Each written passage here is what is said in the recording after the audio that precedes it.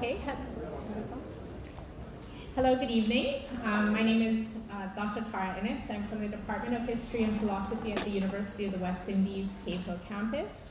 I'm very pleased to chair this session, and I'll share a little bit more about that a little bit later. But I just want to welcome all of you on behalf of the Barbados Museum and Historical Society and the University of the West Indies Department of History and Philosophy. This is an annual lecture series that we collaborate on. Also to the National Cultural Foundation with support from another project that I'm involved in, and that is the Barbados Trailway Project. I want to first introduce our I'm not sure it would be a performance or a poetry reading, but Linda M. Dean is a British-born Barbadian literary artist and activist. That seems to be the theme tonight. Also known as the Summer Storyteller, she is one of the Publishing and Cultural Forum Arts, etc. and co-editor with the Canadian writer and filmmaker Robert Edison Sanderford of Shouts from the Outfield, the Arts, etc. Cricket Art Anthology. Her poetry and essays have won 2 Frank Cullimore Literary Endowment Awards, 2 Prime Minister's Awards, and a Governor General's Award of Literary Excellence. They appear in Caribbean and international publications such as BIM, Arts for the 21st Century, MOCO, Caribbean Arts and Letters, Give the Ball to the Poets, and the Cordite Poetry Review. Her first poetry collection, Cutting Road Blues, a narrative, is currently in press. She is a creative writing instructor and mentor, operating in schools and communities with anyone who truly wishes to write. In addition to family, migration, and memory, other themes that interest Linda are race, identity, and hybridity. Her main sources of inspiration are jazz, the environment, and her children. They have very similar interests, that's interesting. But in her dreams, she would love to be a dancer. So I'd like to invite Linda M. Dean to the podium to give us her poetic inspiration. Thank you.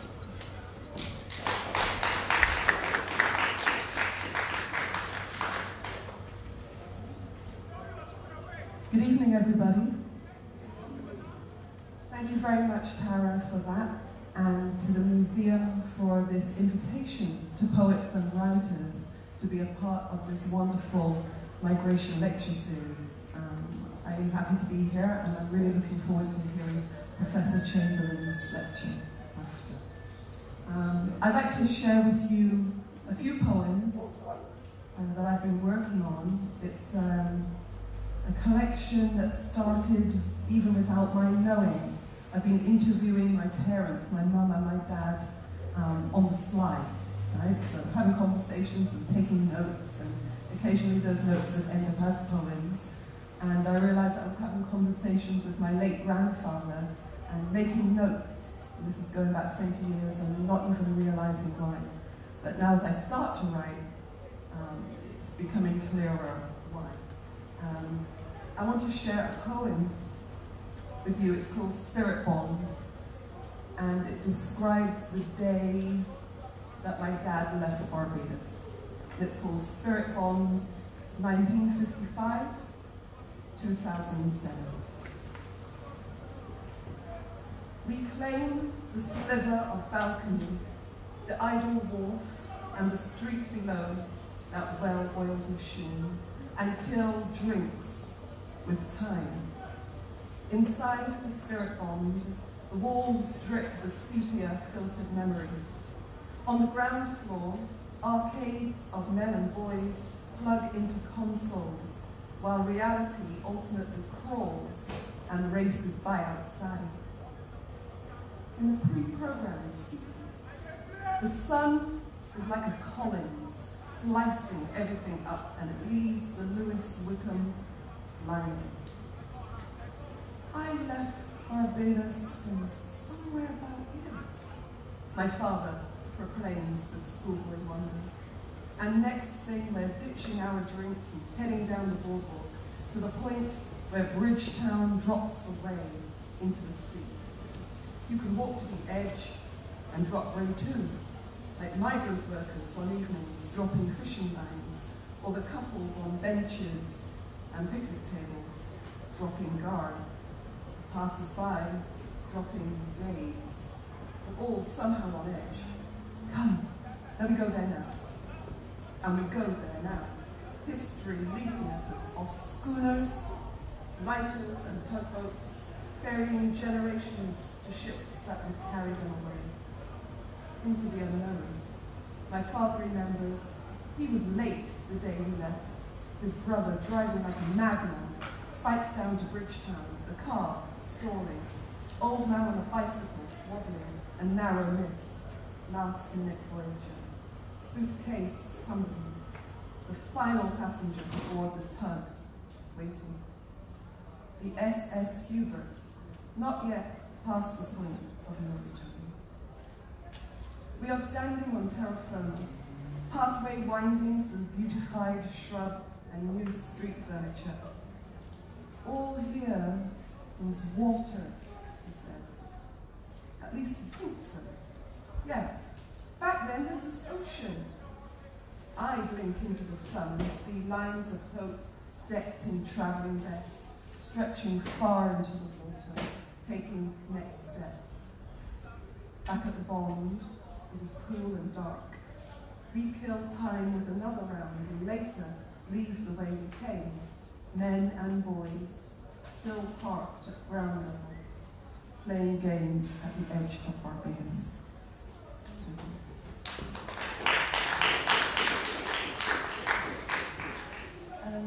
In a recent conversation with my dad, he told me that he remembers his interview, the interview that he had when he decided that he was going to leave Barbados as part of, I think, what was then the hotel workers scheme. And he remembers going for his interview in Queen's Park, under the bandstand there where the police force play. Throngs and throngs of people, no queuing, very disorderly. But you had already to have at least one document, to show that you had started the process. You showed your document and you got let in. He remembers that he was interviewed by Peter Morgan. Peter Morgan, way back when. And obviously he got to take a stamp or whatever, and he headed off to England. I wanted to write a couple of poems that reimagined that interview process. A bit of hindsight, a bit of foresight, a bit of poetic license going on. So I have two poems. They fall under a banner called Love and War. And the first one is called The Leave/Stay Application and Interview. That's like one side of his mind. So we just imagine an interview.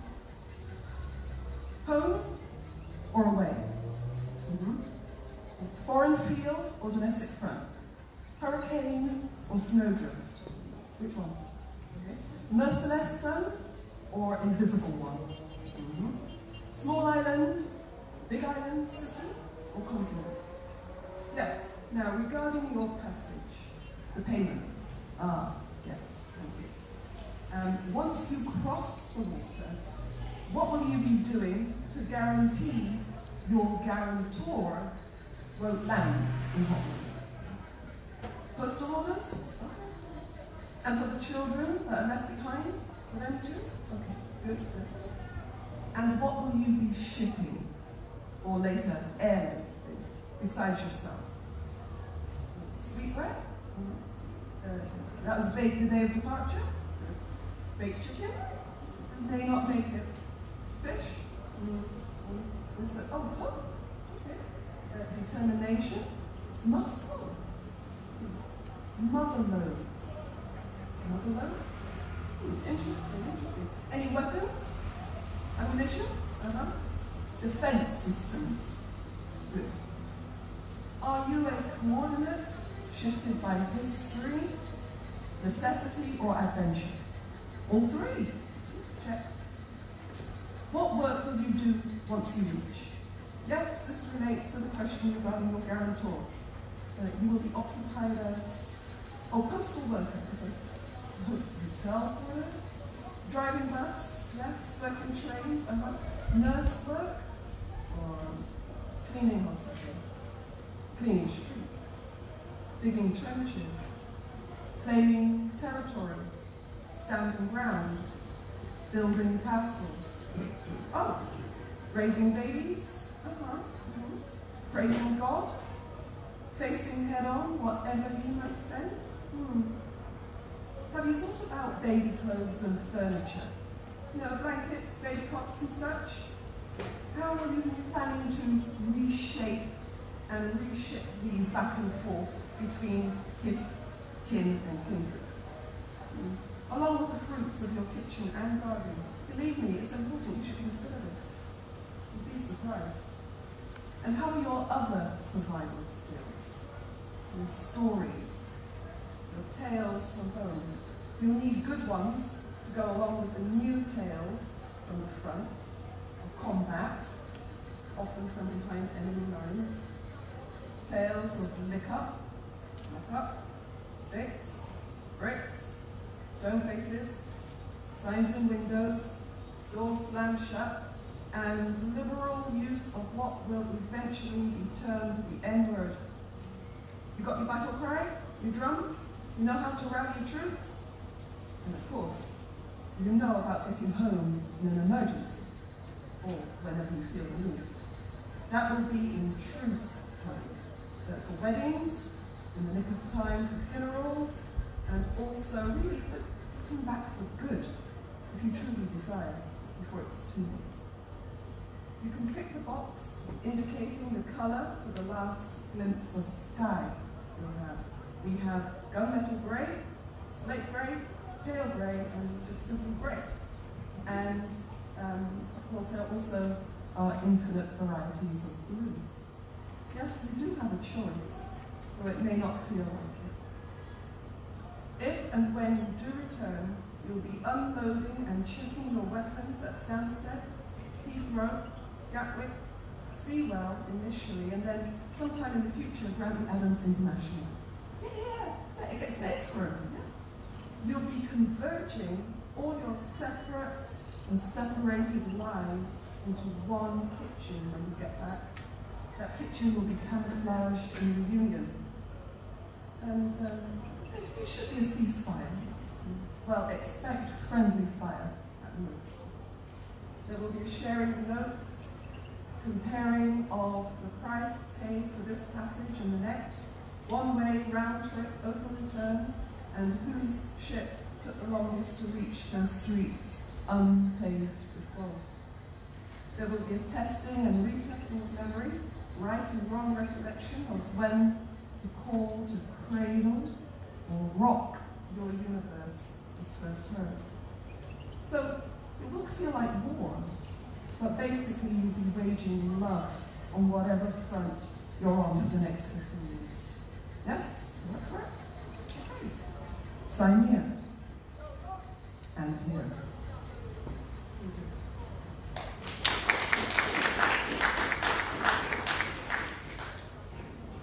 And the other imagined interview is for my mum and her sister, and it's called Declaration Form. And if the one I just read was before the departure, this one is after the arrival. Declaration Form. Was the sky screw-faced the day you left? Did the wind in the cane field quarrel your name? Did the air cling like a second skin? Did heavens open, and were you crushed to leave the child with the folks? Did gullies and shoreline shrink back, shape-shifting like a mother's belly after labor? What made you flee the uneasy, overcrowded peace for a home among strangers, cast away among familiars, each passenger an island, each island remapping a route? Did your mind settle like floorboards and ceilings, tightening at their seams? Or did it churn with the Atlantic? Stumble about on deck, haunting the dorms and the dining halls, for those 17 days at sea.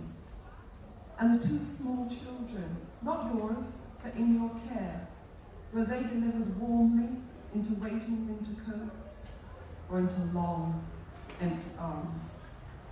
What grade of steel was that in the nun's eye, when the expression of sky on Southampton dock? And what of your own cold comfort? Weren't you headed further north? Thank you.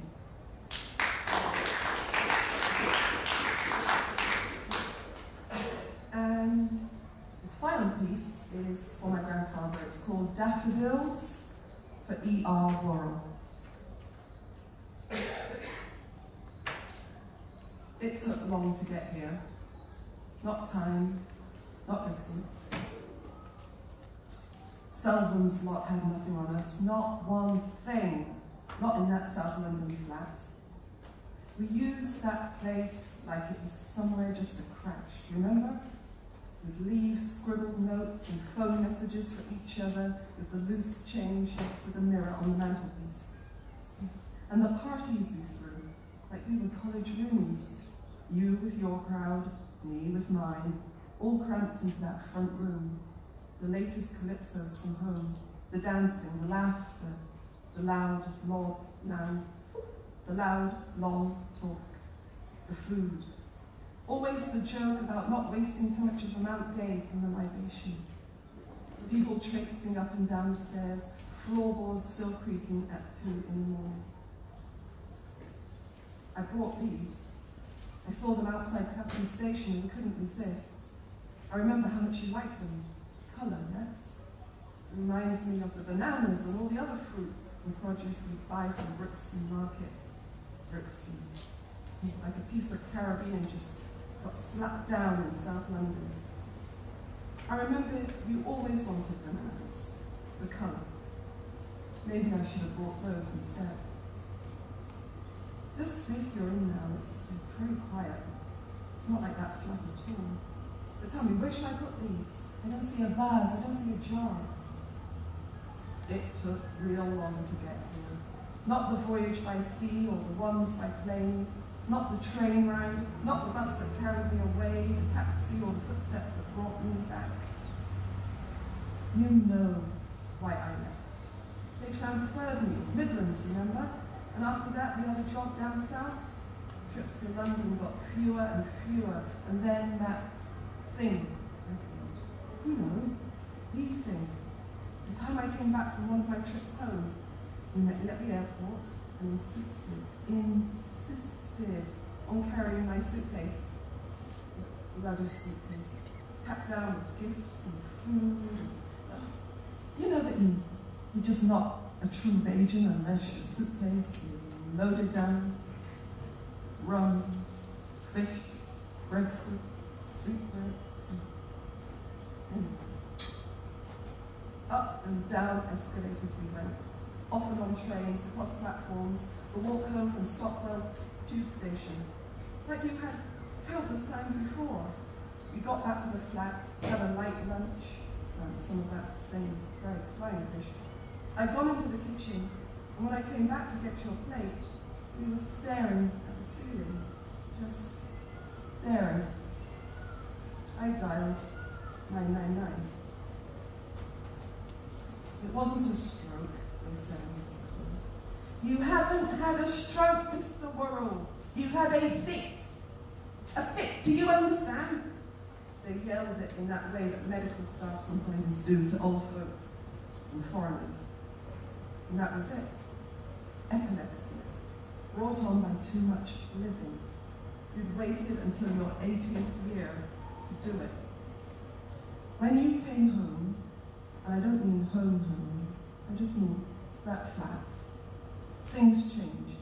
No more booze, no more smokes, no more socialising at parties or dashing about South London, no more women half your age. It hit us both then that you were no longer that fit guy in his 80s, who looked like 60, acted like 40, saw himself still as 20. The proud West Indian who breezed into England relatively late in life, a last wave Windrusher, who was still vital, full of dreams and notions. Back home, home, on the rock, you'd been a policeman, serving in the mounted division on a horse named Sultan, torn between carrying out your duties and empathizing with the protesters during the 1937 riots. You were a swimmer, a strong one, had played water polo for the police team, an athletic man, a virile ladies' man, tall, broad-shouldered, with a ruddy, brick-brown complexion, square jaw, and an aquiline nose, freckles scattered across high cheekbones. A man with cotton wool hair and hands like silk, even after years of sorting parcels for London's GPO, working as a delivery man, doorman, taxi cab operator, chauffeur, boat repairman, handyman, a free-spirited man who worked hard, played harder. Had seen the sky over St. Lucia, Curacao, New York, and even Cyprus. Had the broken relationships, wide strewn children. With stories and some scars to show for it. Time caught up with you, stranded you in a cold climate. When your London life started to ebb, you did too. The rock was just a fond and distant memory. It took long to get here. Not the ships, planes, buses, trains, taxis, streets that carry us away or bring us back. Not time plus distance, but a feeling far heavier than a Barbados suitcase.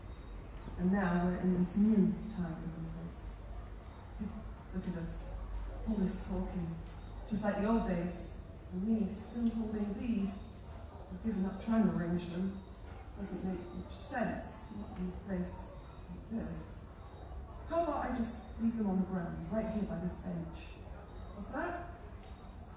Throw them up in the air, let them fall when they may. Okay. Thank you very much.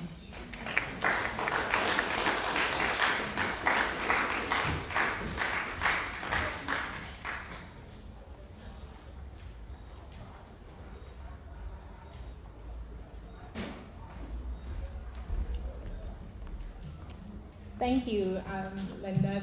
That was quite a journey that we were on with you, and not only a journey in our past, but something that we're going to be doing shortly also with our featured speaker, who is delivering a lecture as part of the series this year, an invitation to deportation, 70 years of the Windrush generation. Her talk is going to be on how we've been here before, Barbados' Windrush generation from a historical perspective. Now, as the daughter of migrants myself to Canada with family who migrated to the US, Panama, Brazil, and the UK, and to Canada throughout the 20th century, I cannot tell you how inspirational Professor Chamberlain's work has been in my academic life. She has a wonderful ability to take the stories we have all been hearing from family members and historicize them. And that doesn't mean to make them boring. It means to put them in a context, a historical context, especially with care and sensitivity. Mary Chamberlain is Emeritus Professor of Caribbean History at Oxford Brookes University and the author of several landmark studies on 20th century Caribbean history, including Narratives of Exile and Return, Family Love in the Diaspora, Migration and the Anglo-Caribbean Experience, and Empire and Nation Building in the Caribbean, Barbados 1937 to 1966. Her work engages with oral histories, with the role and importance of families and intergenerational influences on migration, as well as the impact of migration on political consciousness. Her work has been widely cited and is highly acclaimed. She has also authored a number of books on women's history, and she is considered a pioneer in oral history and has been a member of a number of governmental editorial and advisory committees relating to the Caribbean, migration, and oral history. She is a trustee of the Raphael Samuel History Center and an advisor to the National Life Story Collection at the British Library. She has had visiting professorships at New York University and the University of the West Indies. Mary is also a novelist. This is another part of her life. Her first novel, The Mighty Jester, was published in 2014. Her second, The Dressmaker of Dachau, was published in 2016 and has been translated into 19 languages and was an international bestseller. Her most recent novel, published this year, The Hidden, was a Sunday Times must-reads choice of the recent books and Choice Magazine's Book of the Month. What has also recently inspired me about Professor Chamberlain's life, which I was not aware of, was that in 1972, she, along with some other young, bright things and white people, were recruited by the ANC, the African National Congress, to smuggle anti-apartheid literature into South Africa at a time when the ANC presses had been smashed and its infrastructure decimated. They passed undetected below the regime's racial radar, and the so-called London recruits, as they now been called, played a critical role in the rebuilding of the ANC and its struggle against apartheid. A documentary film is now being made about their contribution. I would like you to join me in providing a very warm welcome to Professor Chamberlain. It's my very, very great honor to welcome her to the podium.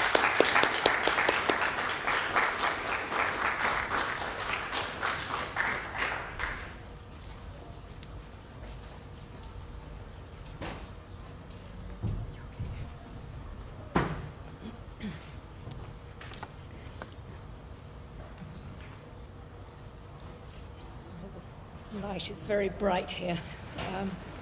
But thank you, Dr. Innes, for the generous words of introduction. And thank you also, the Barbados Museum and the University of the West Indies, for inviting me to give this talk within your timely series. I'm delighted to be back in Barbados, a country I first came to 32 years ago. And every time I return and step into the warmth of Bayesian air, it feels like coming home. But I have to say, Linda, you're a hard act to follow on this one. I'd like, however, to start with a short quotation from Roy, whom I interviewed in the mid-1990s. They didn't come out of Panama because they wanted to, he said. They were thrown out.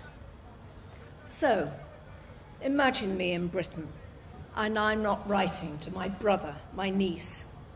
Should I be surprised when I come here now? They resent me. He then went on with eerie prescience. Or imagine that I'm going to be in England forever, in the English way of life. Then circumstances dictate, and I have to be back here. Barbadians and other West Indians are no strangers to the histories of invitation and deportation. The discussion last week looked at Britain's changing immigration policy in the light of Brexit and the subsequent Windrush scandal, which denied benefits. Sorry, the light is actually making it quite difficult for me to read, if that could which denied benefits to detained and in many cases deported British citizens of Caribbean heritage. Guy Hewitt, your High Commissioner at the time, played a critical role in exposing the scandal and seeking redress for its victims. What I'll try to do this week is to explore some of the historical precedents and possible nationalist antecedents of these policies, and to place what is now called the Windrush migration, a rather sloppy shorthand for what is an immensely complex and historically nuanced moment in its 20th century perspective. But I want to start in the early years of the 20th century. Between 1904 and 1914, approximately 50,000 Barbadians, roughly 1 in 4 of the population, migrated to work in the Panama region. By then, the Barbados legislature had overcome its objection to migration and permitted the ICC, the Isthmian Canal Commission, to recruit labour in Bridgetown. Some of those who migrated remained on the isthmus. Some returned to Barbados, some remigrated to Central and South America, or to Cuba and the Dominican Republic in the Caribbean. Many more went to the United States, swelling the ranks of those who were already there. Between 1899 and 1931, nearly 108,000 Caribbean-born people had emigrated to the United States. Now, these migrants brought back more than money. They brought back experience of families, of organization, and of contingency. Since the 19th century, at least, Caribbean families have been criticized by British colonial authorities as weak and deviant groupings, a stereotype reiterated by Thomas Symee, who notoriously described them as disintegrate in 1946. Yet it was these families who took care of migrants' dependents where necessary and, where possible, raised the costs of migrants' travel. In return, Barbadians sent back remittances in cash or kind, and, whenever circumstances permitted, returned for longer or shorter periods. These remittances were used to supply families with current expenditure and capital sums, improve the social opportunities and circumstances of all family members, while migrants in the destination countries received family and friends and helped them on their way. Families at both ends of the journey were the bedrock of that migration, a feature which persisted throughout the 20th century. Indeed, many families became increasingly to rely on migration and actively promoted or supported the subsequent journeyings of its members, to the extent that many scholars, including myself, have talked about a culture of migration and a family ethos or dynamic of migration. But the consequences deriving from this early migratory experience were profound. West Indians met other West Indians from across the Caribbean. In Panama, the scale of the migration brought home to many the scale of the poverty that all were experiencing throughout the British West Indies. In Panama as well, they also shared an understanding of the contemporary racialized experience as employees of the American and Jim Crow-dominated ICC, an experience echoed for those who went to or were already in the United States. It was, wrote the Jamaican poet Claude Mackay, the first time I've ever come face to face with such manifest, implacable hate of my race. One response was to attempt to distance themselves from African Americans by emphasizing a West Indian distinctiveness, a pattern replicated elsewhere. Thus, British West Indians who remained in Panama into the 1930s and established families there affirmed their island identity across generations, despite pressures to conform. In 1933, Dr. Hermodio Arias, president of the Republic of Panama, and incidentally an admirer of Adolf Hitler, complained bitterly to Sir Josiah Crosby, head of the British legation, about the, and I quote, many coloured old-timers here who retain their British language, culture, and customs and affiliated themselves to the various local West Indian colonial associations. West Indians in Cuba, of whom 40% were Barbadians, similarly adhere to a range of West Indian organizations which serve to support the community and maintain a distinctive identity. Similarly, the 10,000 or so West Indians in the Dominican Republic, affected by the ultra-nationalist Rafael Trujillo's 1934 legislation, which sought the Dominicanization of labor, displayed what the British ambassador called a distinctive and assertive presence, which was noted did not endear them to the Dominicans, who professed to regard them as aggressive and quarrelsome.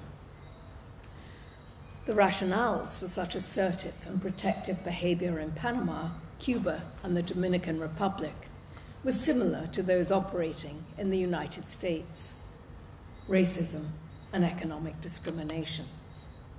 It's not surprising, therefore, that migrants responded to the particular racial hierarchies and configurations they encountered in ways which provided both support for each other and differentiation from other African Caribbean and African Americans, forming clubs and associations which served as a foci of identification, performed valuable services, maintained island customs and traditions, and continued to emphasize the British connection, until, that is, the British refused to condemn the Italian invasion of Ethiopia.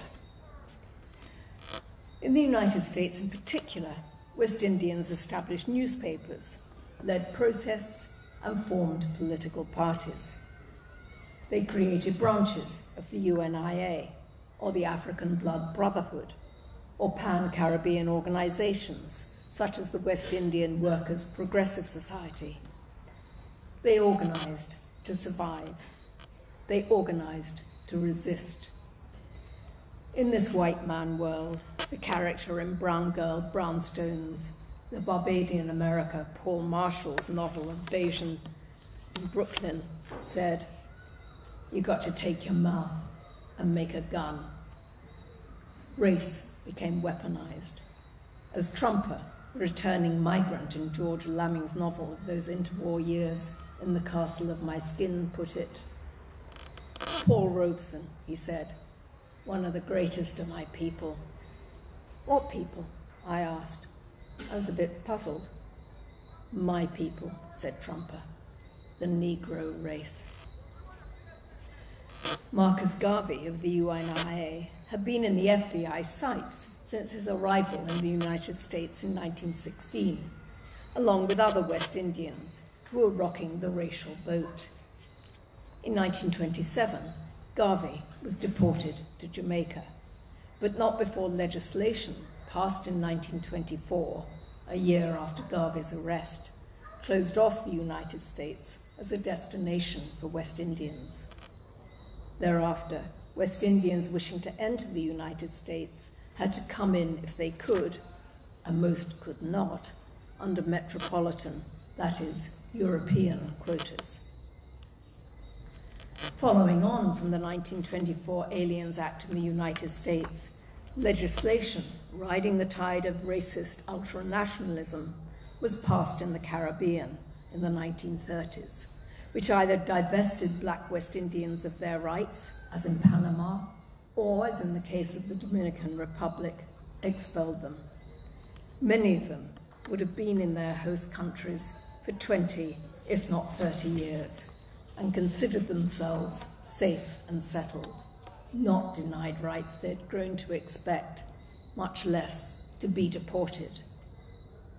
This ultra-nationalist, racist, and inward focus in the Americas, as well as in Europe, was one response to the economic crises of the 1920s and 1930s, which disturbed the bedrock of economic confidence, creating what the South African photographer Santu Mofokeng described, albeit in the context of apartheid South Africa, as a state of anxiety. One way the brain works in such a condition was, he argued, to retreat to invention, fantasy, and paranoia. The lessons of the 1930s were not lost on West Indians, as Roy, who I quoted at the beginning, testified. His uncles and aunts had migrated to the United States, and he himself had worked there during the Second World War. The importance of him of maintaining family networks, pumping and priming the social capital, was the essence of survival. Imagine, if you remember, if circumstances dictate, and I have to be back here. Let me turn now to the second largest wave of migration from Barbados after Panama to Britain in the 1950s and 60s, when over 27,000, or approximately 10% of the population, migrated within about a decade. Throughout the 1940s, the overpopulation problem was a major preoccupation, if not of the Colonial Office, certainly of its representatives on the ground. Sir Frank Stockdale, the Controller of Development and Welfare, wrote regularly on the problems it posed to any form of social development. In his estimation, 50,000 Barbadians needed to emigrate, and permanently. The Second World War created one opportunity, though for temporary migrations. As early as 1941, the colonial functionary Major Peebles put forward a scheme to send white Barbadians to Britain for war work. But by 1941, the Americans were recruiting for labor, and Barbadians began to move to Bermuda, St. Lucia, and Trinidad to work on the actual or anticipated US bases, as well as to the USA itself to work on the farm worker program. Once the war ended, however, so too did the possibilities for overseas labor, and once again the Barbadian government were looking for solutions to the problem of overpopulation and underemployment. Post-war Britain emerged as a destination, heralded in 1948 by the arrival of the former troop carrier, the SS Windrush, and its passenger list of mainly ex-servicemen. Between 1951 and 1954, some Barbadians left for Britain, though their numbers could be counted in the hundreds. In 1955, the numbers jumped dramatically, partly as a result of Hurricane Janet, mainly as a result of the Barbadian government, which had been promoting Britain as a destination, courting prospective employers, establishing a sponsorship scheme, and offering loans for would-be migrants. In 1955, it launched the Barbados Immigrants Welfare and Liaison Service in London under the guidance of Harold Brewster to promote Barbadians as the elite of Caribbean workers, to secure employment opportunities, and of course, to ensure repayment of government loans for the migrants. While Barbadians may have been enthusiastic about the possibilities offered by Britain, the British had been and remained more ambivalent. Although the Colonial Secretary had welcomed the possibilities migration offered to reduce the population problem in Barbados in the first 2 decades of the 20th century, it did not welcome the increased political awareness that followed in its wake. Throughout the 1920s and 1930s, Scotland Yard kept Government House in Barbados regularly informed of potential agitators, all of whom were migrants or returning migrants operating in Barbados and the wider region. Within the UK, it kept a wary eye on the activities of West Indians and Africans, ever mindful of, on the one hand, the mutiny in 1918 by the men of the West Indian Regiment, and on the other, the riots in the port cities of Britain in 1919, directed at seamen of colour, many from the Caribbean, and their families. Although the aggressors were white, the police arrested and charged a disproportionately high number of black victims, many of whom were deported back to the Caribbean. Although London before the war was not the destination for large-scale migrations, there were Nevertheless, significant numbers of West Indians and Africans domiciled there, including any number of radicals agitating for independence, the end of imperialism, and against racism. Like the FBI in the United States, the British Special Branch had a field day monitoring the plethora of organizations, publications, and people emanating from the black left. British and colonial authorities regarded black West Indians as inherently hot-headed, untrustworthy, and inferior. The Second World War did nothing to dispel those attitudes. Barbadians of what they called pure European descent were welcome in the British armed services. Less so African Barbadians. 200 men recruited for training and engineering work in the United Kingdom in 1942 were still in Barbados 2 months later. Many Barbadians who later signed up with the armed services found themselves remaining in the Caribbean, or, if sent overseas, not seeing active service. Funny, you know, Wesley, who spent his service years in Trinidad, recalled, even during times of war, prejudice steps in, and they don't want any black people to be seen fighting in active areas. A War Office memo referred to, and I quote, Lieutenant General Alfrey, the commander of the British troops in Egypt, who spoke disparagingly of the West Indians. General Nye also said he had a low opinion of them. The War Office didn't want to take them out of the West Indies, and the commanders who received them were equally unwilling. After the war, Britain's reconstruction programme required more labour than it could supply at home or find from Europe, its first preference.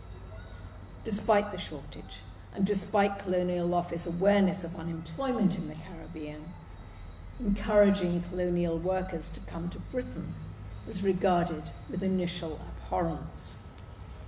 Moving colonial labour within the empire was one thing. Moving it to Britain was another. Colonials, at least non-white colonials, should aspire to be like the mother country, but not to come to it. The arrival of the SS Windrush threw the authorities in a moral and social spin.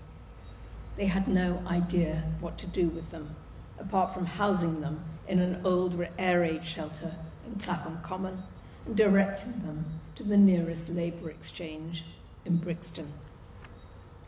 West Indians were a worrying enigma.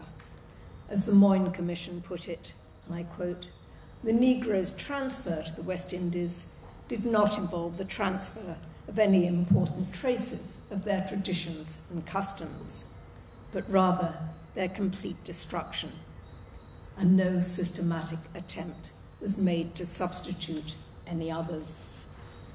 Stripped of what they considered native culture in the brutalizing process of slavery, but given nothing back to replace it, the British held West Indians in contempt as both devoid of culture and principles upon which to organize families or society. They, and I quote, lack any such distinctive and exclusive social organization and culture as Sheila Patterson, one of the early chroniclers of West Indians in Britain, observed in 1964. It is precisely the immigrants' intention not to live like pigs, Elizabeth Huxley, another commentator, observed in the same year. They want to adopt British standards. Contrary to a popular understanding in the United Kingdom that the migrants to Britain were predominantly unskilled workers, they were, like those who went to Panama and America before them, drawn from a range of the skilled as well as the unskilled. Some had government loans and sponsorship. Some, like the Panama men before them, relied on family to raise the money for the ticket, on the understanding that the government or the family loans would be repaid, remittances would be returned, and loved ones left behind would be cared for by family.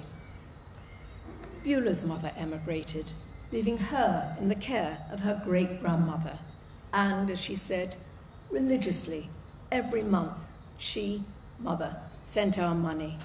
She also used to send parcels, lovely clothes. Looking back, it couldn't have been easy for her to amass them, and toys. Most of those who came to Britain in the first instance were young men and women with memories of parents or grandparents or other close family members migrating to Panama, Cuba, Trinidad, or the United States. "I love listening," said one informant, whose grandmother had migrated to Trinidad, then Panama and Jamaica before returning to Barbados, to the old fellas telling stories about how they went off to Curacao, and they went off to Panama, and they was building the canal, and they went off to Cuba and Aruba, and they found the oil. They'd grown up too as the beneficiaries of the migration of a parent or other family members through remittances and other forms of mutual support. They had elementary education, and some, thanks partly to remittances, a secondary education, a strong bargaining chip in the view of Harold Brewster in his quest for employment opportunities. Many of the men in particular had gone to work for the Americans in the Second World War. They knew the form, and Britain, like Panama before, had become something of a craze. "I just got up like that," one man said, "just like that, and decide, because I had some friends coming along. All of a sudden, seeing people, because that was the norm then, everybody wants to try and go to England." Another person said, "Everybody right back, giving you encouragement to come over, to travel. I think, this word travel, I think that's it. They just want you to travel and see somewhere else." While the Barbadian and colonial authorities had looked at emigration as a permanent relief to overpopulation, most Barbadians who came to Britain thought their sojourn would be temporary, from 3 to 5 years. The previous models of migration, replicated through families, had been short-term, permeated with the expectation of return. "My plans," said Geoffrey, "was to start out 5 years in England. From England, go to America, Canada, do a bit of travelling, get a lot of money, and go back to Barbados and build a right nice house." They left behind husbands, wives, and lovers, children, parents, and siblings, assuming it would be temporary and the heartache could be endured. "When I get to the airport," one woman said, "and the plane take off, is then I realise I was up in the air, that I really leave my children, you know?" I burst out crying. I was hysterical.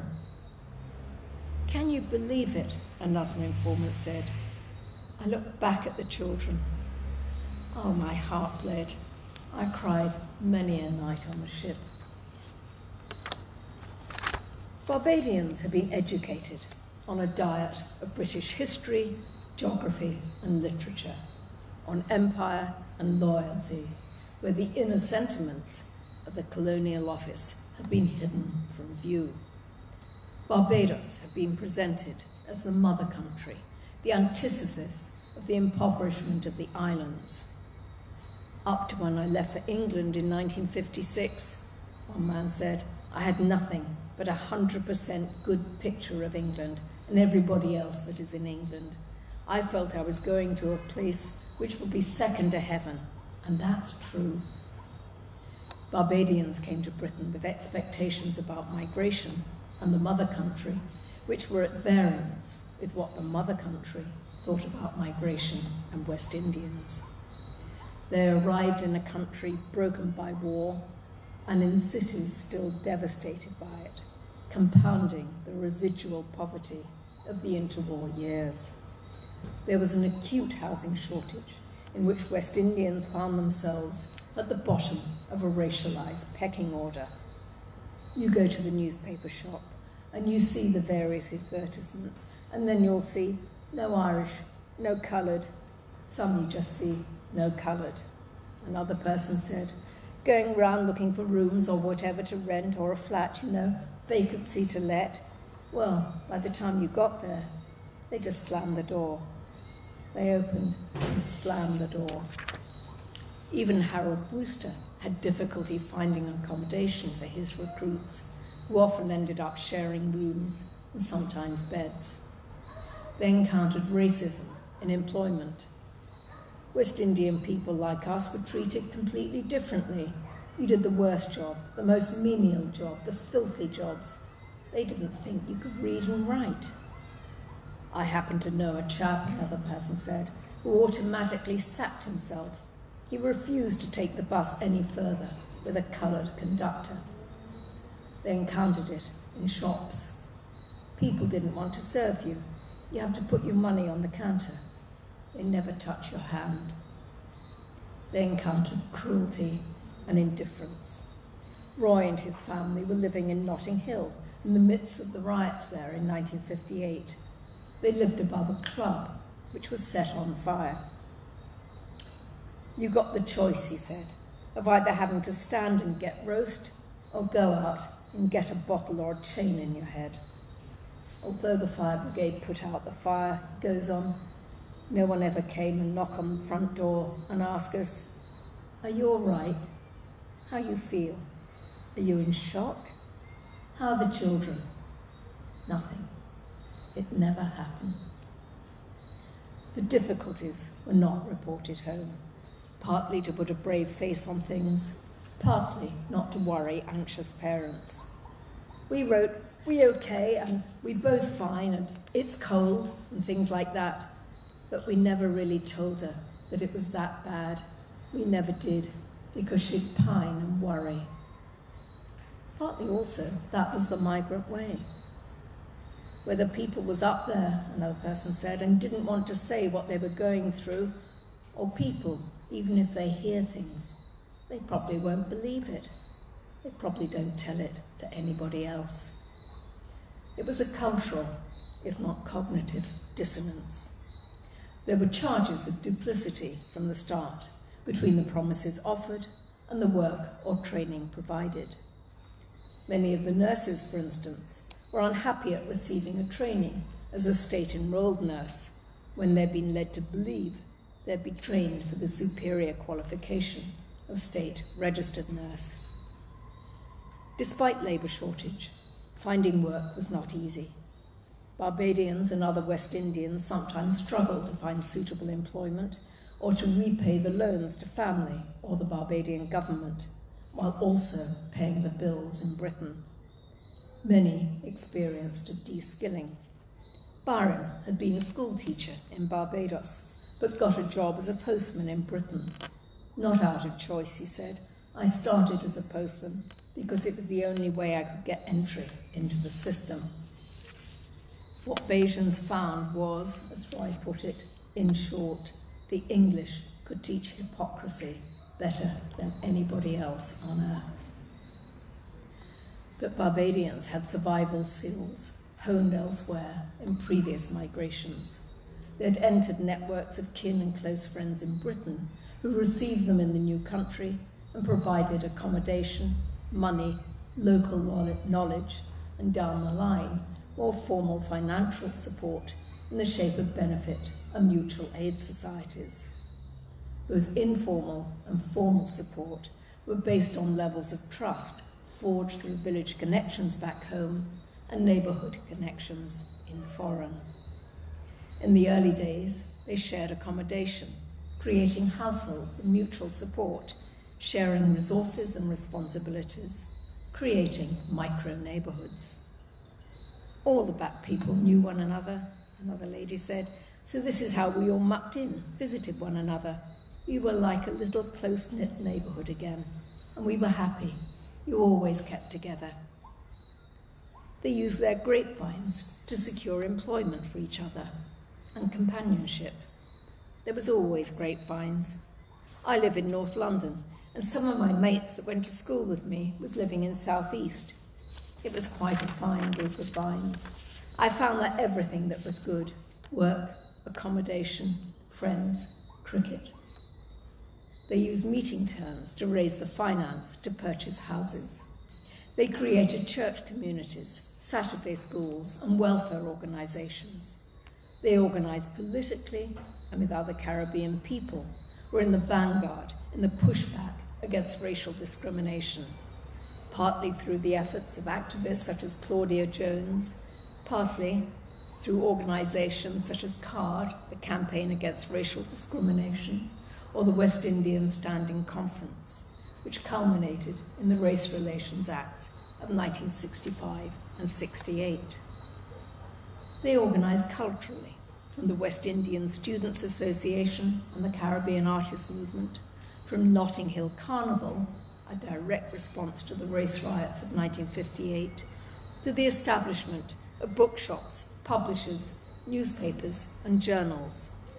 They put skills from home, tailoring, carpentry, teaching, at the service of their neighbours. They took on more than one job to make ends meet. In other words, they created spaces of material, financial, and psychological support and ensured a continuing contact with the values and cultures of home.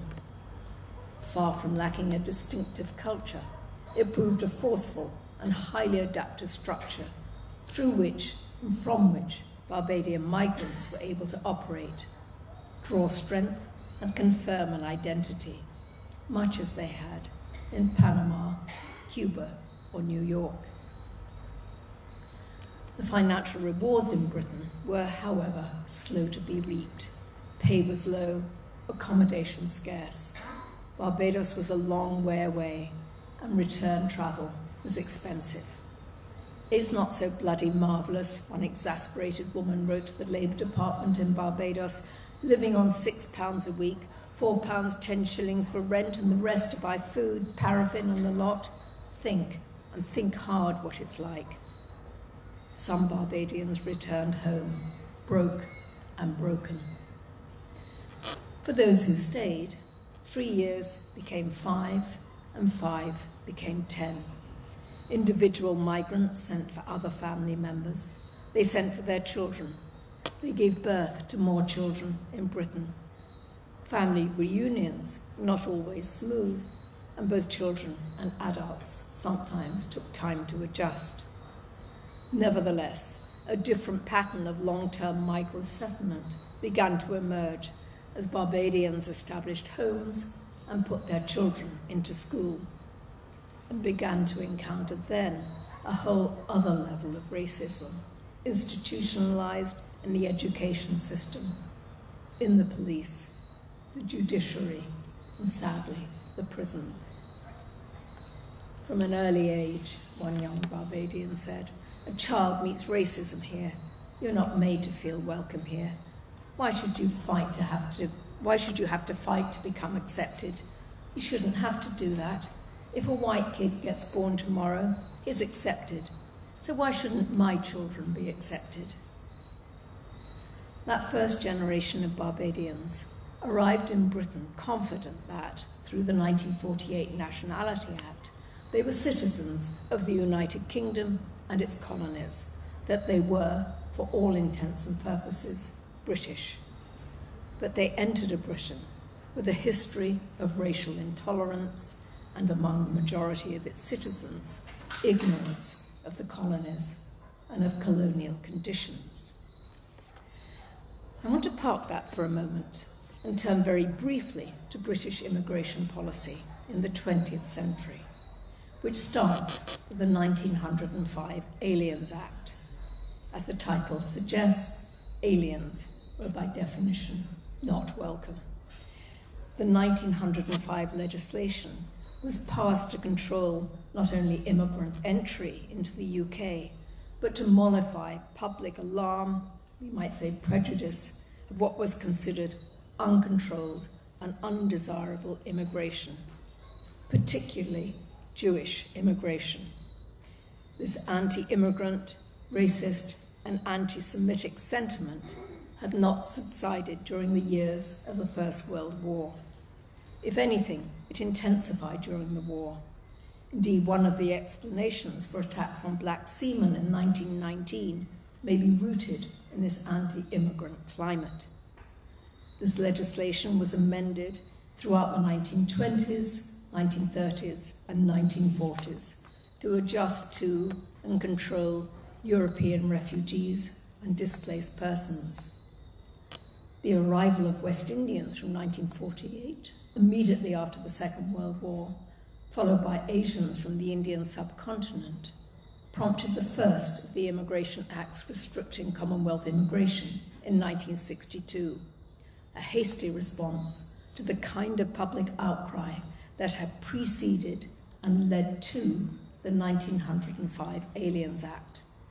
It was followed by further legislation in 1965, 68, 1971, and 1981. As Andrea Stewart has pointed out, the name Windrush was never shorthand, as it might have been for the beginning of the modern post-colonial era. Instead, it came to symbolize in the public mind the dangers of migration. These immigration acts, targeted at new Commonwealth citizens, or which read black citizens, had echoes of the legislation passed 3 decades earlier and well within living or generational memory in the Hispanic Caribbean and the United States. Not exactly the same, I know, but sufficiently reminiscent to raise alarm bells. But it also coincided with the end of empire, and for Barbadians, the push for independence in the Caribbean, first through the ill-starred Federation, then Jamaican and Trinidadian independence, and finally that of Barbados in 1966. Home had become a place of pride, an independent nation, in addition to a place of belonging. Roy declared himself a real patriot, a real Bajan, when we got independence, after crying actual tears for joy that we had received independence. I then sent off a telegram to the Prime Minister, who was then Errol Barrow, and I sent off to the Colonial Secretary. So my patriotism is there. It's intact. The Notting Hill riots of 1958, the murder of Kelso Cochrane the following year, the support for the fascist union movement and the White Defence League was followed in the 1960s and 70s by legislation tightening immigration against a backdrop of anxiety in the UK created by Britain's loss of empire and global status. At the same time, politicians such as Enoch Powell inflamed white sentiment, just as vigilante teddy boys continued to raise the temperature of racism and the climate of hostility, little tempered by the Race Relations Acts. In such circumstances, many parents consciously transferred a notion of Barbados to their British children, reinforcing it with visits home when they could afford it, and maintaining close ties with relatives there. Barbados provided an additional, positive, and ultimately alternative identity. This was fueled from the 1970s, when British policies of racial and cultural assimilation gave way to multiculturalism, legitimating diversity and multiple identities. Reclaiming or claiming the Caribbean heritage was a positive act of engagement, as well as an insurance against attack. Barbados, Sharon, the British-born Bajan, said, "It was like you came home from school and you came through your front door and you were in Barbados. You were very much in Barbados. In fact, we all refer to Barbados as home, and it's always home. And yet we were born and raised here. Even now, my husband says, Barbados is not your home, Britain's your home. But yet I still say, home, I'm going home." Yet many of those British-born or reared Barbadians express an ambivalence. How do I identify myself? At school, he was black. West Indian in England. You see, it varies. Realistically, I'm British, black British. I have no ambitions at the end of the day to go back to the West Indies unless things get really bad here. I'm trying to look for a final word to say what I am. I'm black, that's a fact. I suppose British West Indian. I don't know how you term that, how you sort it out. Multiple shifting identities, mobile locations, havens in a storm, if circumstances dictate. Where do you turn? If I fly to Barbados tomorrow, another informant said, I know that I can go to any one of my sisters and I have a bed to sleep on. If I go to Toronto and I seek out my cousin, I know he's going to open the door to me. So I think that's where family links are very important. Which brings me to my penultimate point, and back where I began, with families, and the importance of maintaining transnational and indeed multinational links. As I suggested, migration has always been a family endeavour, and family has been and is central to a Caribbean social identity. Knowing your family, as one informant said, is knowing yourself. Family inclusiveness and connectivity is the critical component of transnational families. And as the diaspora widens, so do the links, helped now by easier communications, cheap flight, WhatsApp, FaceTime, Skype. It's easy to stay in touch, to maintain and establish links across generations and across oceans. And important. In my work on families, what was stressed over and over was the closeness of family. To me, one person said, family is like religion. Families always come first.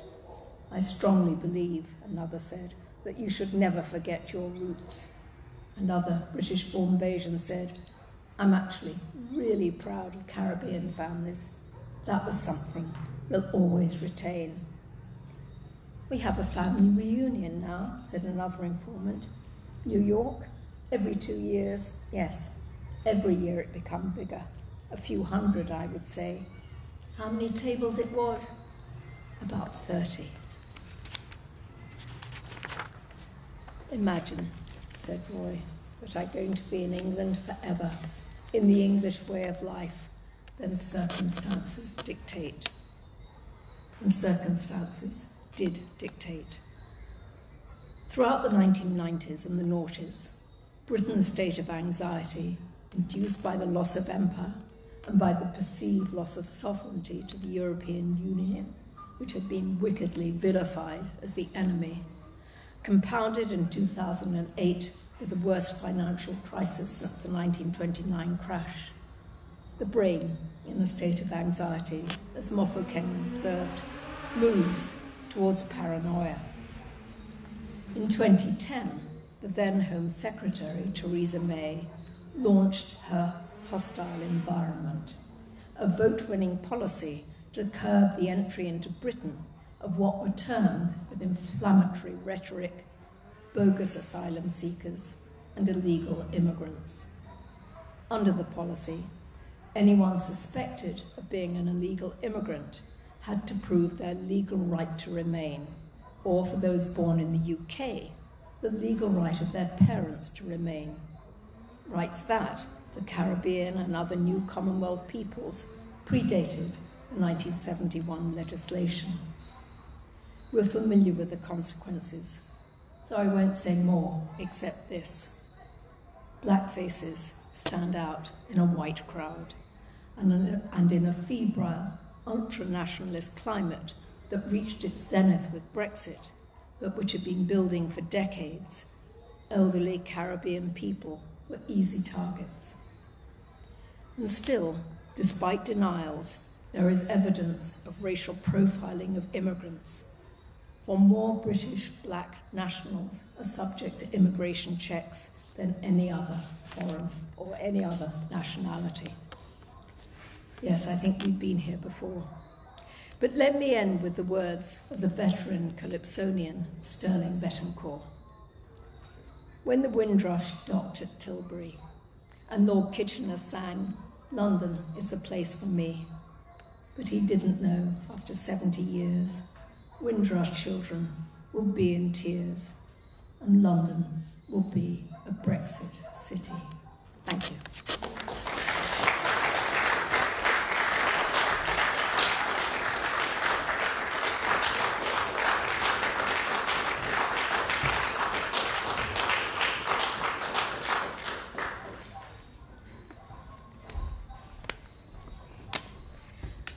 You see, I didn't think that she would disappoint.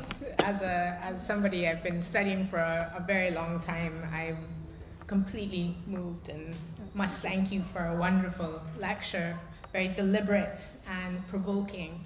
And I know that we are going to have some excellent questions from our audience. I would invite you to come to the 2 mics that are in the aisles there, and please keep your questions brief.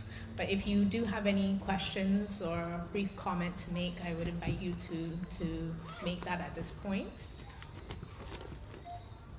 Are you so blown away by such a comprehensive lecture?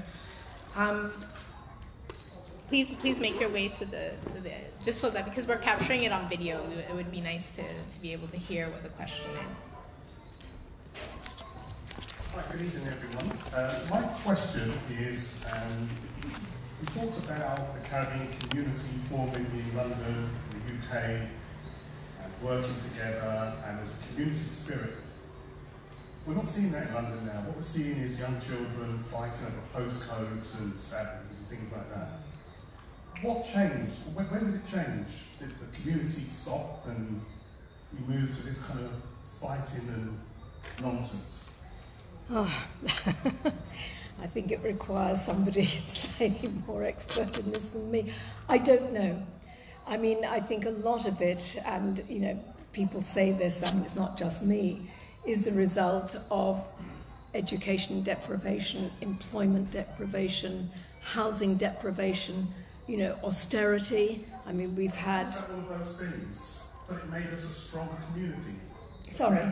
We talked about all of those things being faced on arrival, causing a strong Caribbean community, but now those same things are causing this fractiousness. I just wondered whether there was anything in your research that pinpointed I haven't, I mean, it's a really, really good question.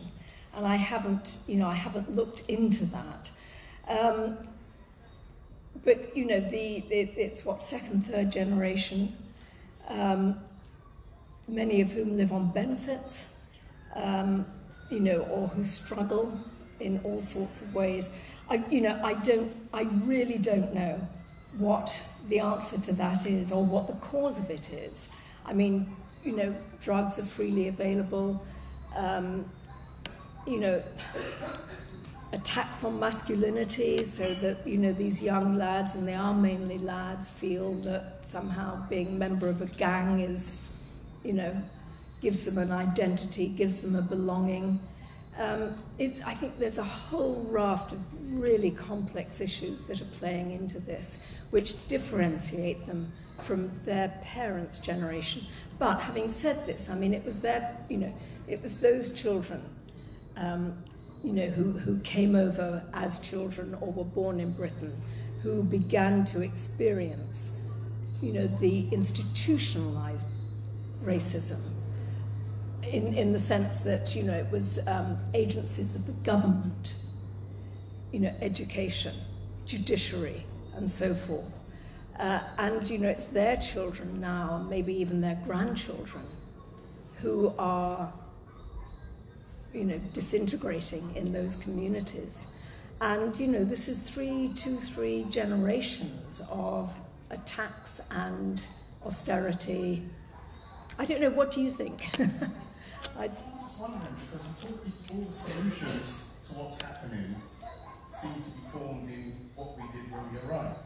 So we formed those financial communities and people could save and buy homes and support each other. And I'm just wondering, because I was raised in an environment where we were taught that coming home was Barbados was home, even though I wasn't born here. But I now have dual nationality. But I just find that something changed. And I talked to friends, I said, when did it change? When we were growing up, you saw another black person, you nodded, you smiled. And I learned that from my dad. Yeah. He'd see somebody, you know who it was, but he would acknowledge Yeah. them. But now, children look at each other and it's like, why are you looking at me? Yeah, absolutely. And something changed, something was lost, but wasn't passed on. I just want to know whether there was a point in time that you... Well, I think attempts were made to pass it on. I mean, but, it's just been a fairly relentless list or catalogue of issues that the black community in particular have had to deal with in the UK. Thank you. Yeah, sorry, I wish I knew what the answer was, I really do.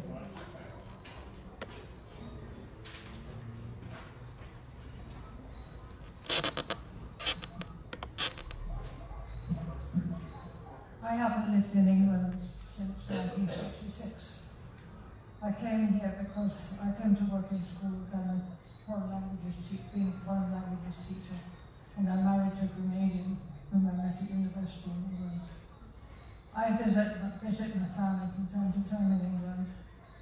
I haven't obviously been involved particularly in Afro-Caribbean or Afro communities when I've been there, but I do notice that it's not just the Afro-based communities. There's so many different communities now that were never there in my childhood. I was born in 1942 in India, so I was accustomed to a multicultural situation from early. My father had been in India since 1919, colonial, true. But I wasn't responsible for where I was born. But I remember the 1950s, and I remember when I went to school in the 50s, you got on the bus and you occasionally saw an African face. I was excited by it, I must say, but wasn't involved in the other side, the painful side of it. But I do notice now, obviously people they've tried to unite, send people to schools, but I know there's still privileged schools and other schools, and they have the problem where communicating with people is not necessarily, getting on and giving of yourself and sharing with the rest of different type background communities is not necessarily what you do. But I lived in suburbia when I grew up. I went to school in Croydon, and I lived outside Croydon, but I studied overseas, so I guess I'm accustomed to mixing with all kinds of people. But as I say, I do think that I remember going into a store in the West End, and I was walking in, I saw this elderly old lady, and I started talking to her, and I said, "How are you?" And she was like this, all bent up and so on, and I said to her, "How are you?" She said, "I'm feeling pretty well, but I do have some problems." I said, "What's your problems?" "It's those darkies." And I said, "Oh, well, I'm married to one and she skedaddled off." Anyway, we laugh, but it's sad. Yes. It's really sad. Yes. It's really sad that we can't get on. I mean, here, obviously, I've been in classrooms, I've taught at secondary level, I've been in classrooms teaching foreign languages. I was the only white person. I was aware I was white. It didn't matter. People are people. And that's what that's my mantra, really. Well, I think in the schools, the children, certainly when my children were at school and now with the grandchildren, they have friends from, they have black friends, they have Asian friends, they have Eastern European friends you would not know, from when they come home and they talk about whoever. There's absolutely no kind of identifications along the lines of race. So it is in some ways much more, well it is, it's certainly in London, I can't speak for elsewhere, a very multicultural society. Yes. Which has now been sort of ripped asunder Yes. by the far right. I mean, I'm not going to mince my words, who seem to have taken over. But I must say one thing to Barbadians though. My husband is very aware that he's Grenadian, he's very aware that it's different here. That there are blacks and whites.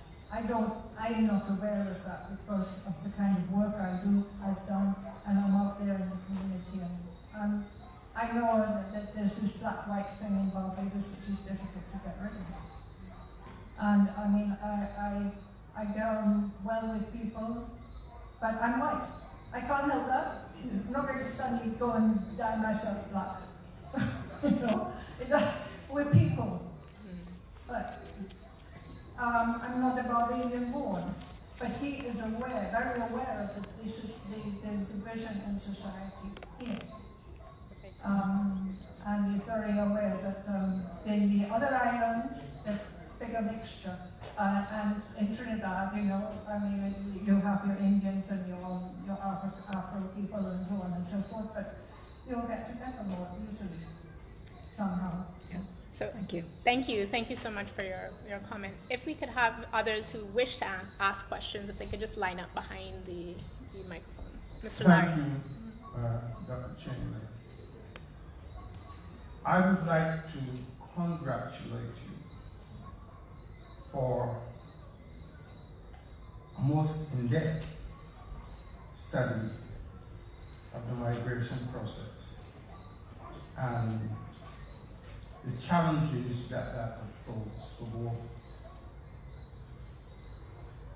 Caribbean people in particular and Europeans. Thank you very much. Thank you. Your presentation is sound, but I'd like you to consider one aspect that you did not touch on. You spoke of the 1958 riots, and then you jumped to the 1962 legislations. I'd like you to focus on the 1959 Mental Health Act, because that is at the center of the British immigration policies. Let me tell you why, so you appreciate it. And I really would like you to put that into, because after the 1958 race riots, Notting Gate and Nottingham, the 1959 Mental Health was introduced. 1959 Mental Health Act was introduced. Before 1958 and 59, there were hardly any black people in the mental institutions. Following that act in 1959, people were picked up by the police. They were sent to the mental institution. If they went to court, the court would send them from the courts to the mental institutions. If they were in prison, they could be sent from prison to the mental institutions. And the Home Secretary can send them back to where they were born. And that was the first time in the British legal system that a person could be, who was born British, a British subject, can be deported legally. I also make the point of the person who was questioned. It was unfair to pose that to you, because you were doing your research as a researcher, but you were not living the experience. Yeah. Yes, we got together because racism hit us just like the snow. We couldn't separate the two. When we were here, we did not understand racism. And most of us still don't. when we got there, we understood it quite clearly. Now, the young people from the 1960s and 70s have been experiencing racism, and they're not understanding it because they are living through it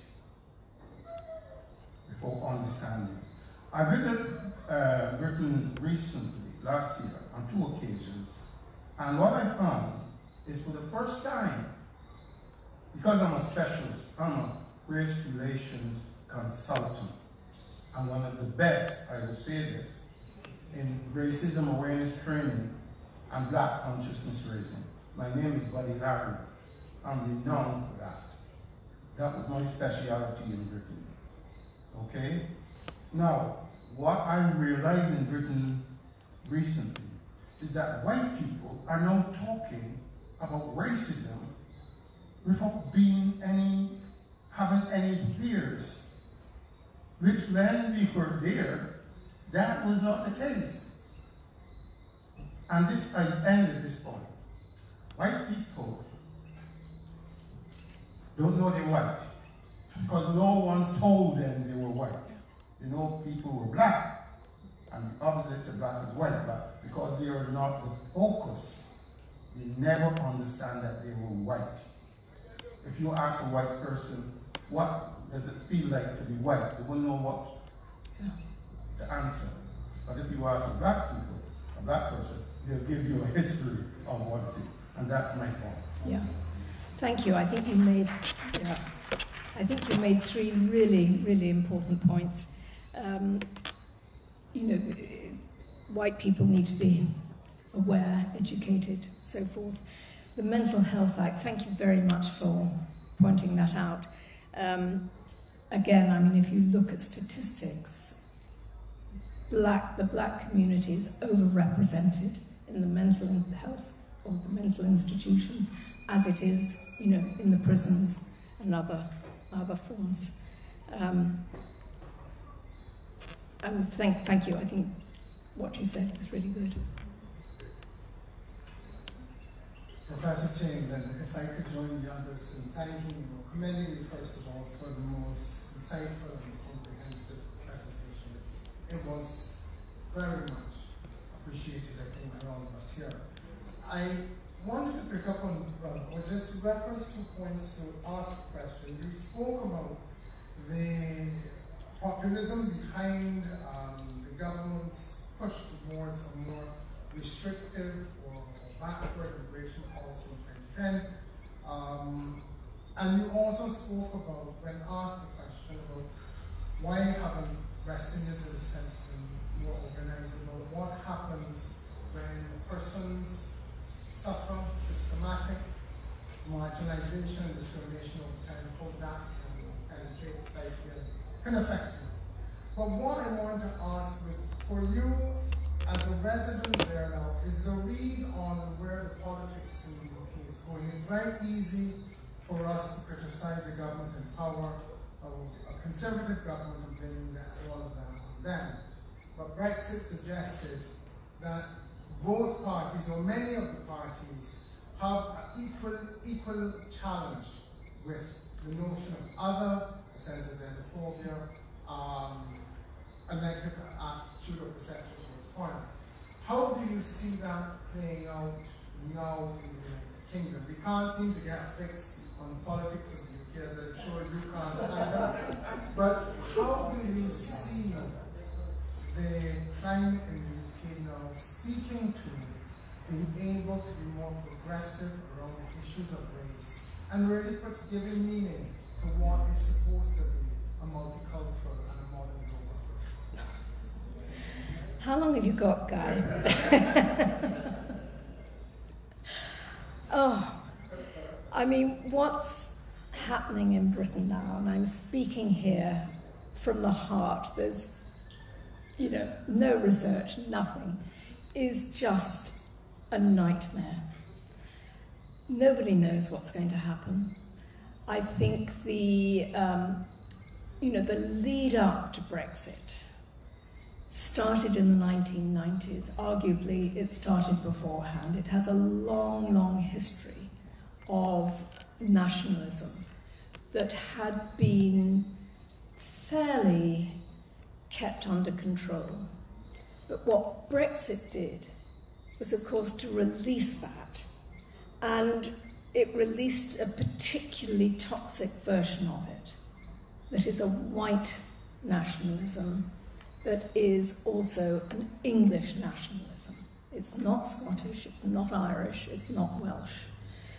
And, you know, the causes of that may well be found in devolution, for instance. You know, the Scots got their parliament, Northern Ireland, the Welsh, the English don't have their own parliament, you know, so there was a sense of grievance. I mean, that was all being released. I'm going to lose my thread here. The Tory party, the party in government at the moment, is being very much wagged by its far-right tail. And they are, Theresa May in particular, but David Cameron before, is terrified. They don't want to be the leader that goes down in history as splitting the Tory party, so they're trying to keep them on board. As for the Labour Party, Jeremy Corbyn and Seamus Milne are both Brexiters. You know, there is a hard left Brexit position, Lexit it's called, which hasn't changed since 1975, and it hasn't accommodated, it hasn't moved with the times. And they are controlling Labour Party policy on this, despite the fact that nearly 80% of the membership voted Remain. And there's also, that's become kind of infiltrated in this, a very, very nasty trope of anti-Semitism. So although they all claim that they're not racist, you know, some of the anti-Semitic you know, whatever they're called, tweets or whatever, I mean, are really absolutely shocking. Now, why that's emerged at this time, you know, who knows? You could probably answer as well as I. You know, anti-Semitism is a light sleeper. In times of economic hardship, you know, it wakes up. But what the future will bring, I just don't know. I think the genie, the really toxic, nasty genie, is out of the bottle, and it's going to be really, really hard to push that back in. I don't know, Guy. I mean, I'd love to moan about it forever.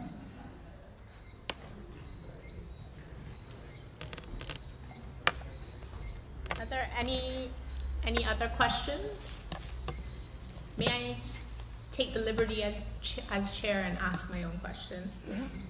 Because I've been wondering about this ever since I heard about the Windrush scandal, the so-called Windrush scandal, and I don't know if I've ever gotten a very effective answer, just to bring it back to the migrant experience. Now, I'm the daughter of migrants to Canada, and I think one of the things that was very difficult for me to absorb was why people had not gotten their status, because that was such an important part of the process of legitimizing yourself in this space. And I'm wondering if that came out at all in any of your oral history research. When you're speaking to migrants, did you ask about ideas of status, of getting that kind of legitimacy and not being questioned, and whether that kind of experience extended to their children as well? Thanks, Tara. Well, the answer is I didn't ask because it wasn't an issue. And, you know, I think most West Indians assumed that they were British citizens. So when the 71 legislation in particular came about,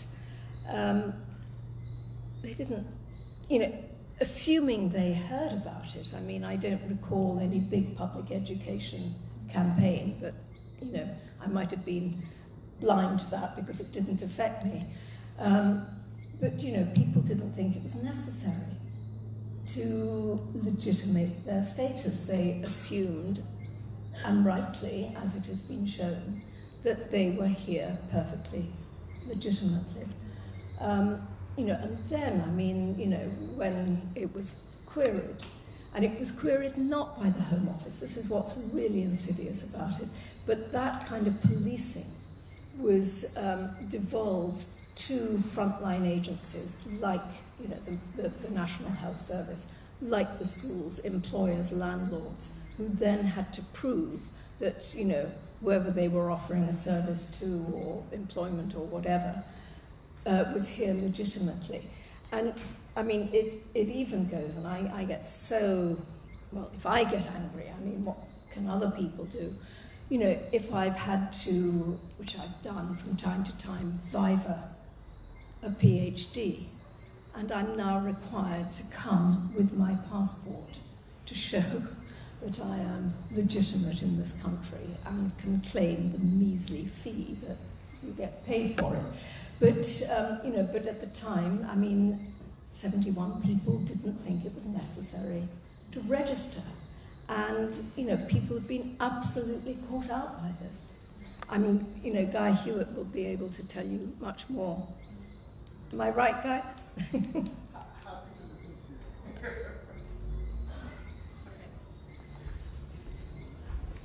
Oh, okay, we will take one final question.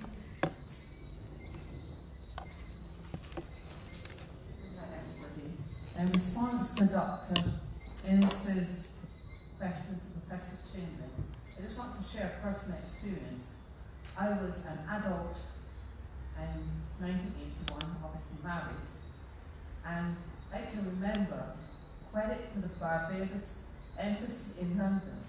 At that time, I think the official was R.G. Simmons, and he and his sidekick Jeff Hunt hosted many meetings in Reading at a very prominent place where we all used to frequent. And he literally begged us, and he explained that if we did not register as British, any children born would not be British. So many of us on that evening said things like, oh, I don't really want to belong to them because they don't treat us very well. But then others of us could see that we were going to be in trouble if we didn't do it. The priest that married me and my husband, we lived in a kind of area in Reading which was a lot of black people. He couldn't drive. I think he had a health condition. He would ride around on his bicycle. And he said, please, please, tell your relatives, anybody you know, please tell them to register. And then he actually arranged, there was a magistrate in that district who would sign you up for free. And she would open up to 8 and 9 o'clock and 10 o'clock at night so that we could avail ourselves of her service.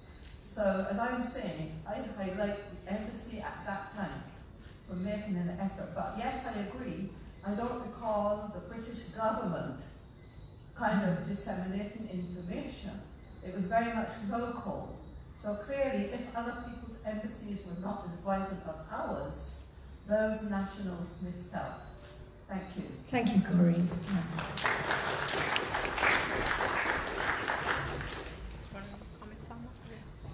No, it's just that Corinne was one of my star informants. And I never asked you if you were here legitimately. It never occurred to me. Right, well, the research continues, I think, that we need to be doing.